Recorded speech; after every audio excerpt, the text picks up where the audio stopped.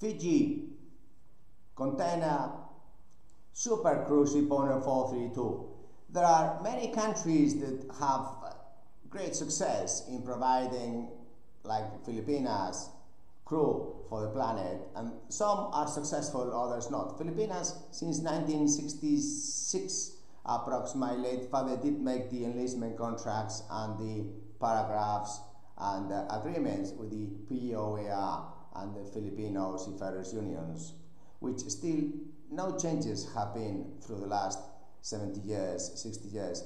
But there's many other countries like Fiji, for example, that we don't have any discounts of 20% in the government columns that makes bureaucrats really have all this pile of joining fees.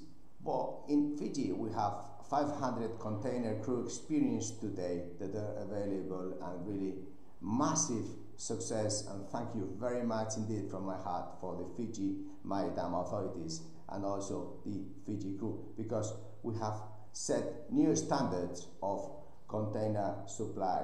If we have in the South Pacific needs of container crew, contact Candina, because out of 1,200 seafarers, 50% approx officers, 50 ratings, well, 40, 60.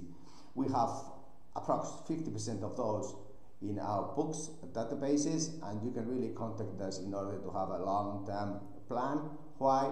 Because many ship owners use many different nationalities, but no one has really started thinking about why not have a straight, direct relationship with Candina towards having long-term Fiji crew. Why? Because enlistment contracts across the net is the same, because we can tile up the supply.